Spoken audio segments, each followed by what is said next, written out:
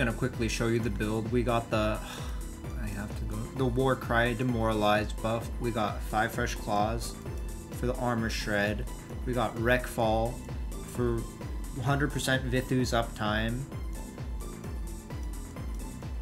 We have Sprint that now increases all movement by allies. We have Rending Bite for bleed, and we have Broken Soul for crit rate.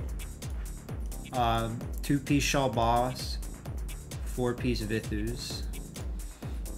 As far as the set goes,